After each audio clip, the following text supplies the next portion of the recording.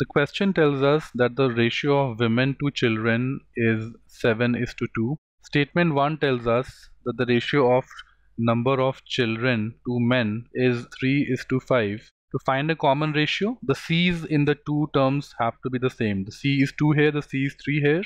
So let's make this 6 by multiplying each term by 3. This becomes 21:6. And let's multiply both the terms by 2 to get 6 here also. This becomes 6:10. So the common ratio is 21:6:10. So the question is how many men? Men is this one. So to a WCM. M could be 10, 20, 30, anything. So that's why statement 1 is not sufficient.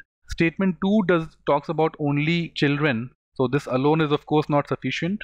However, when we combine, we know that the number of children has to be between 10 and 15. So the number of children has to be a multiple of 6. The only multiple of 6 between 10 and 15 is 12. So if 12 comes here, it has to be 42 and this has to be 20. Question is asking how many men? The answer is 20. So combining works, the answer is option C.